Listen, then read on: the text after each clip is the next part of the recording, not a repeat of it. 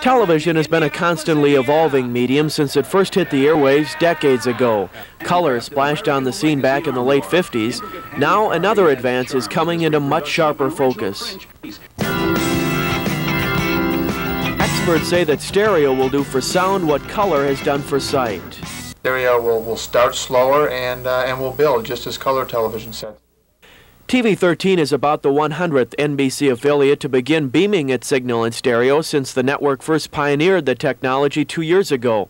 Station engineers like Ron Wiedemeyer are still fine-tuning a system that's been on the air less than a month in western Wisconsin.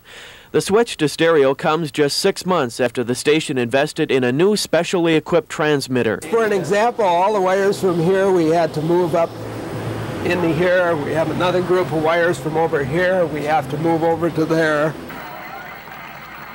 Not all NBC programming is yet in stereo. Most of primetime is, and it won't be long before all shows make the same transition. It's the latest bell and whistle. It's the way that all programming is eventually going to go.